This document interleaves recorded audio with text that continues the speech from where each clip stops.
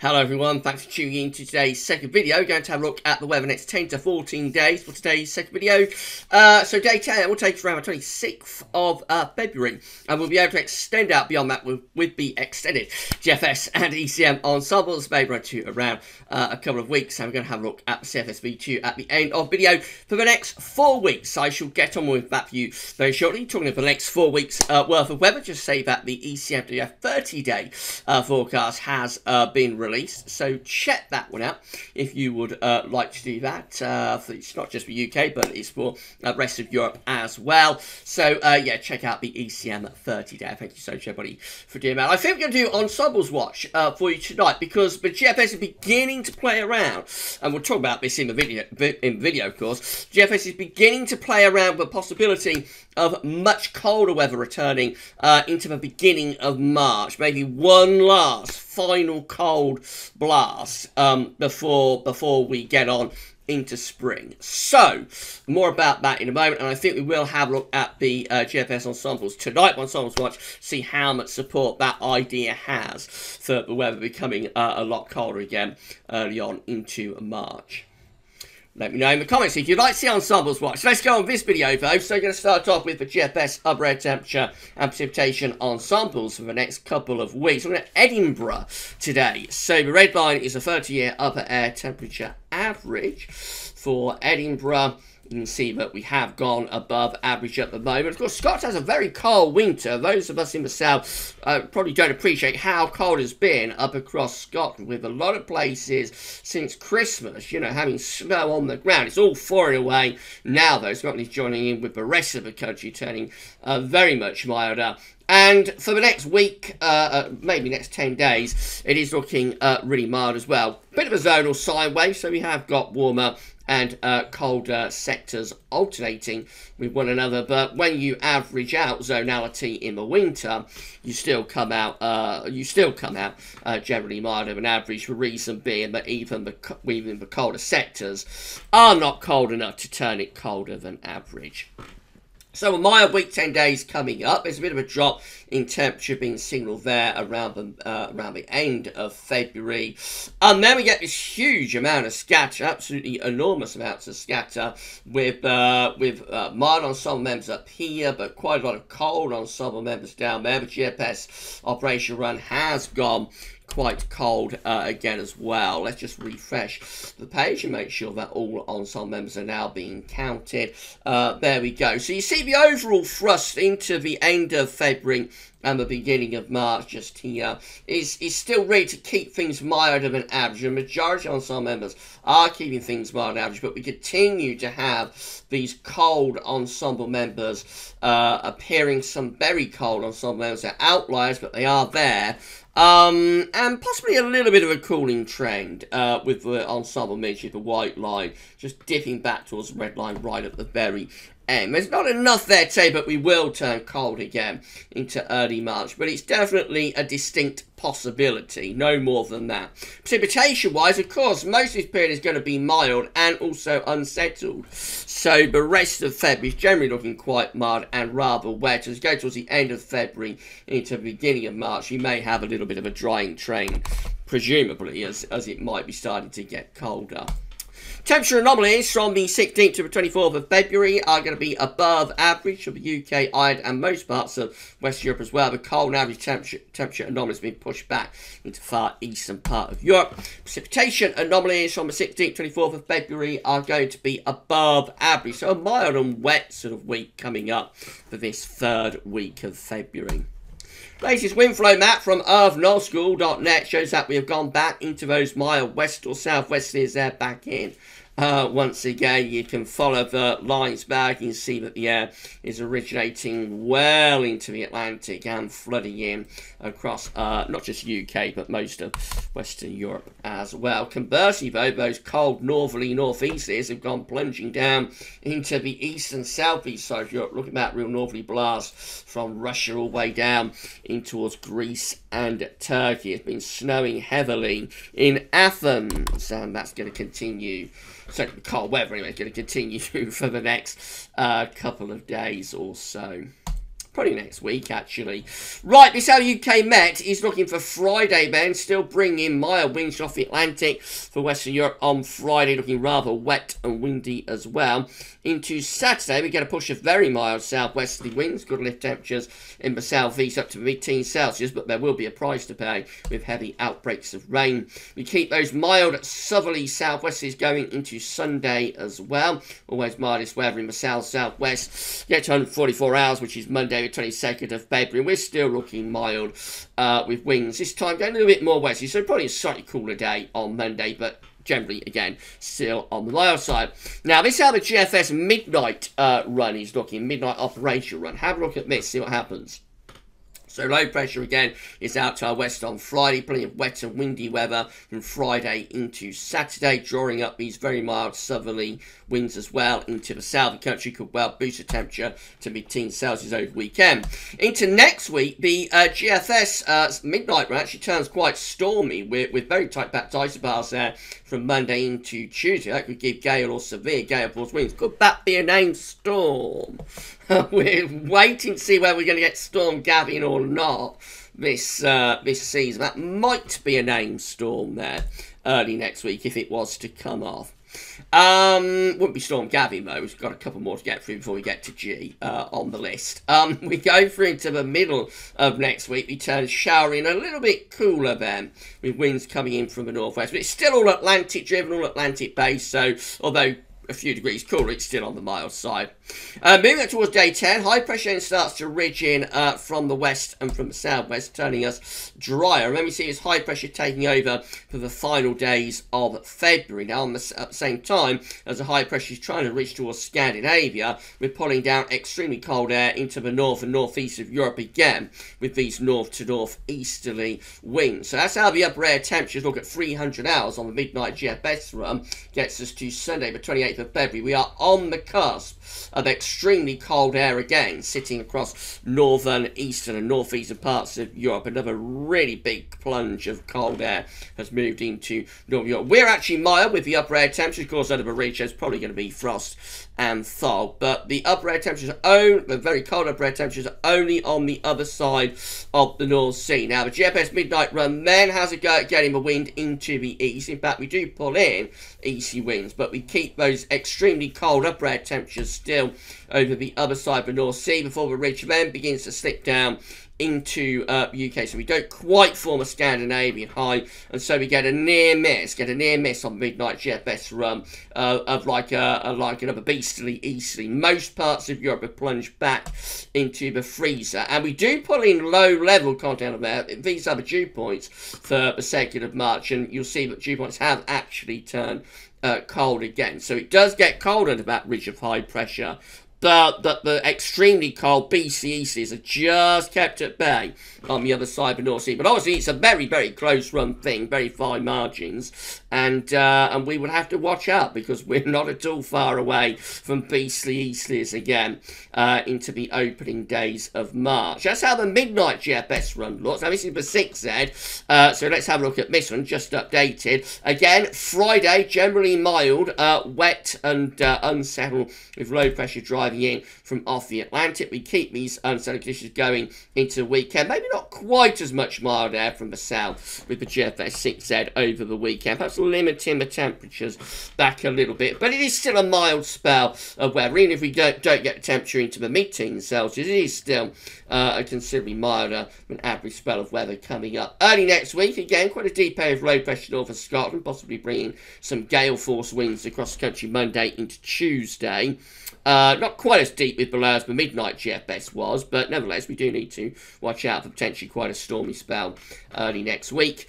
Then into the middle and second half of next week, again, we start to try and reach some high pressure in from the southwest, but still actually looking a little bit changeable, to be honest, with the GFS 6Z. We eventually get a bit of a ridge building just after day 10, particularly across more southern parts of the country. Managing extended range, the GFS 6Z is also going colder, but it's doing it through a different route. Instead of bringing in easterly winds, or trying to bring in easterly winds, this time the GFS 6Z starts to show retrogression and take the high pressure up towards Greenland. So there we go. We get to the 1st of March, first day of meteorological spring, and we're setting up a 1050 millibar Greenland high and turning wind into the north. So the GFS 6Z becomes much colder through the opening week of March, but from northerly winds as that big blocking area of high pressure sets up over Greenland. Trough of low pressure plunges through northern and western Europe, and a squeeze of the ice bars sends the wind into the north-northeast. And the upshot is we go much colder again this time from the north. There's the upper air temperature, not plunging northern Europe into an absolute freeze up this time, but certainly turning much colder with those northerly northeasts. And then the GFS 6Z stays very cold up to the end. This is the 4th of March, Thursday 4th of March, as far as we go. Northern blowing continues around Greenland, low pressure. The trough, you know, is across northern western Europe, looking very cold and potentially very wintry for much of northern and western Europe via the Greenland high, not the Scandi high, but via the Greenland high. So 2 different routes to cold, but both routes getting much of northern and potentially western Europe a lot colder into early March. It's all extended range stuff though, and so that's why we have to look at the GFS ensembles, you know, the ensembles last night, see how much, you know, how many ensemble members are going in those sort of colder directions into early March. It's ultra long range forecasting, but we'll have a look tonight. Right, let's have a GEM is looking again all rather wet and windy over the weekend, particularly in the north and west, but at least it will be mild. Into early next week, could turn a little bit stormy with some gale force winds, but they are really mild winds from the southwest. And whoops, we don't want to go there, we want to go back to there, and then we go through towards day 10 with the GEM, and just signs that by day 10, 26th March, we might be starting to introduce something a little bit cooler from the northwest, but most of next week is actually mild and unsettled. And this is how the ECM is looking, again rather mild, wet and windy over the weekend with winds in from a southerly southwest direction. Will be particularly mild in the south, but there will be rain at times. Into early next week, we keep these mild southerly southwesterlies going. So continuing with the mild theme through most of next week with the ECM up to day 10, 26th of February. Again, low pressure. Looks like it's going to continue to barrel in. But might have backed off the idea of high pressure taking over through the latter stages of February. So a couple of days ago, there was an idea that we would turn mainly dry under a big ridge of high pressure. Now it just looks like we're going to keep things pretty unsettled, but also mild up to the closing days of February.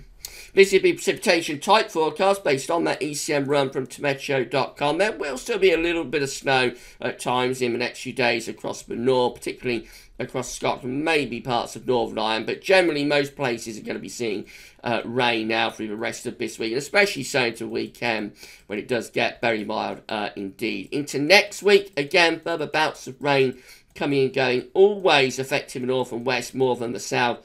The southeast, so just unsettled and generally mild into next week. These are the options on the table within the ECM ensembles today for day 10. Gets to the 26th of February. 14 members of the ECM ensembles are trying to build up a Greenland high, but also have high pressure to the south of the UK. So the upshot is they're generally mild at day 10 with winds in from the west. 13 will have high pressure again around Greenland and in the North Atlantic, but also to the east of the UK and Ireland, and a ridge extending through the UK as well. So they're mainly settled with high pressure, you know, dominating the weather, bringing a lot of fine weather. And could be frost and fog, but not particularly cold. 13, including the control and the operational run, we have low pressure to our west. High pressure will be over to the east. We'll be drawing up a mild or a very mild southerly southwesterly. And 11 just here, we'll have high pressure again sitting generally to our east, but also extending into the UK. A little bit more anticyclonic, possibly bringing the air in off the continent. Could be some frost and fog with that, I suppose, but would be pleasantly mild and plenty of sunshine by day. In 2 weeks' time, these are the options that we've got. We have 28 members of the ECM ensembles then, building high pressure just to our north, presumably turning wind into a colder easterly. 13 with low pressure over the top of the country combined with some higher pressure towards Greenland. It's going to be very unsettled and might be having a go. This is the 3rd of March, by the way. Might be having a go at pulling the wind in from the north with that. I think overall, generally still reasonably mild and probably very unsettled with that trough of low pressure. But as heights are relatively high towards Greenland, we could be starting to try and infiltrate some cold air into a trough. It would depend whether that trough, you know, sinks away southwards. And if it does, then we could start pulling cold air from the north. And we've got 10 just here, but again, have high pressure to our north-northwest, somewhere between Greenland and Norway. So that's probably, again, bringing quite cold air from the east. So we get to early March, and we could be starting to shift into a rather colder pattern. Finally, we've got GFS V2. These are 500 millibar heights bringing down to week periods. The first week period takes from 16th to 22nd of March. The coming week is going to be very unsettled and also mild, of course. High pressure will be to our south and east. Low pressure will be to our north and west. Winds will be in from a mild or a very mild southwesterly direction.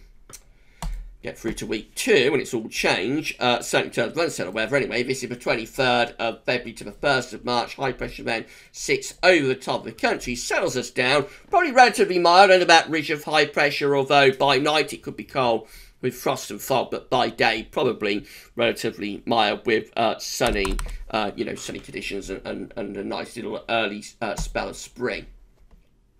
Week 3 looks colder. This is the 2nd to the 8th of March, a high pressure going northwards, almost becoming a northern blocking feature again, certainly centering between Iceland and Scotland, and almost certainly enough to pull in colder winds from the northeast. So that could well be colder through the first week of March. There's quite a bit of evidence stacking up, isn't there, that this first week of March might see perhaps one last very cold spell.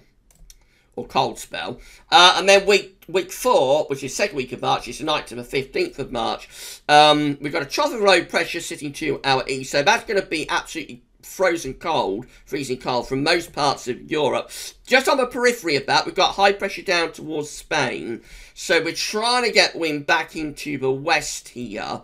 But with the trough sitting just to our east-northeast, we could be pulling in some cold winds from a north or northwesterly direction. Maybe it starts off very cold and wintry and then it progresses to something a little bit milder and westerly. Something like that could be going on. But there is a little bit of evidence here that early March might start to see much colder weather returning, at least for a while, and particularly for Northern Europe. Whether we tap into that in the UK and Ireland on the edges of Europe, as always, whether we tap into it remains to be seen. But I think the evidence is growing that Northern Europe in particular might be plunged back into a very cold spell in the opening stages of March. As I said, we'll do Ensembles Watch tonight and see what evidence there is in the GFS ensembles of this change back to much colder weather in early March. Right, if you enjoyed this video, please smash the like button. Make sure you subscribe to our channel. You'll be able to see future weather content if you do that. Tell your friends, family, and everybody else to subscribe as well. We are grinding our way to 11k subscribers. Thank you so much, everybody. And, yeah, drop a comment and let us know what you think about this and all of the videos. Right, we're going to be back this evening, probably around 8ish, I would have thought, with Ensembles Watch. We'll go through all members of the GFS Ensembles. We'll probably have a look at 12 as well while we're doing it, and so that will be up a little bit later on. Tomorrow, we're going to have a USA forecast. I'll be live streaming from 6 o'clock, our 10 to 14 day update, so check that out. But for this one, that's all for now, and thanks for watching. I'll see you later on for Ensembles Watch. Bye for now.